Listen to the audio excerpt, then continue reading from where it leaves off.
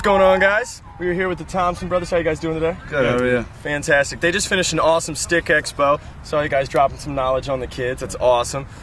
So this is kind of your backyard, right? You guys are from this area, generally? Yeah. We're right down the road at Onondaga Nation. Awesome. So what's it like to have everybody out here just diving into the culture? I see we got Alf Jacques, we got Jack Johnson, some good stick makers and stuff. What's it like to take part in an event that really just exposes the roots of the game?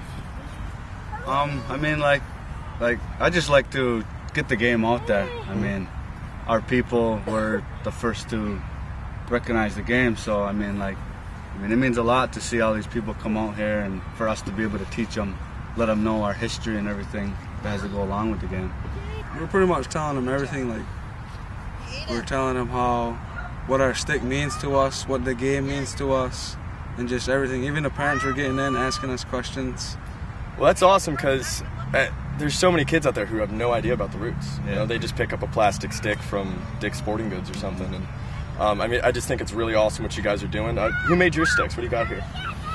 These are MIL sticks. They're from the Mohawk Nation, Akwesasne. Oh, the wood, cool. but my dad put in the leather. He netted them. Yeah. Okay, so yours is leather and yours is this is cross still, right? Leather, yeah, and then the cross. Theirs is all leather, but this one's a little bit different than those ones. Oh, and then you have the polyurethane sidewall, and then you two and you as well. Yeah. Yep. When did you guys get these? We've had these for a couple, about 5 or 6 years now. Link down or What it meant to anything you, guys the have, process. I'll take the secondary content, like find the URL and everything, and put it up there. So All right, you're I on. don't know what the link is though. I'll take care of it. We'll find I'll take it. care of all that stuff. You guys can just talk about it. So your video just dropped, the medicine game. It shows your family and what the game means to you guys, and I think it did a great job. It captured me. Do you guys want to say what it was like to be followed around for 7 years? And wasn't that a little bit intrusive? I mean, we got pretty close with the filmmaker Lucas Corver. Yeah. I mean, he's pretty much like family to us now, but I mean, it was all right for him to follow us around for 7 years, just because we got so close. But I mean, the movie, it really, I mean, it's letting like our younger people like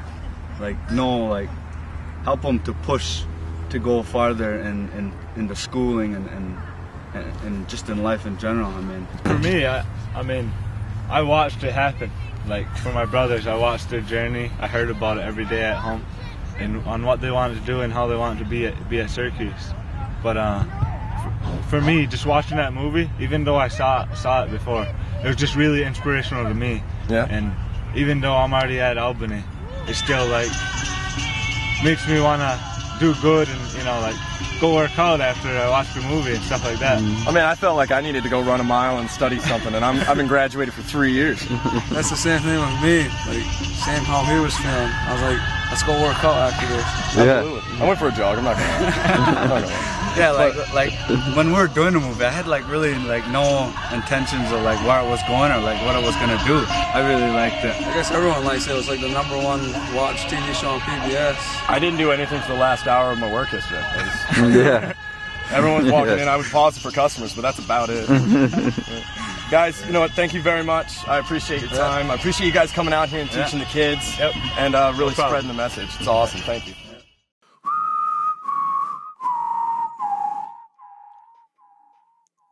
Make sure you subscribe to our page to stay up to date on the latest Stylin Strings projects.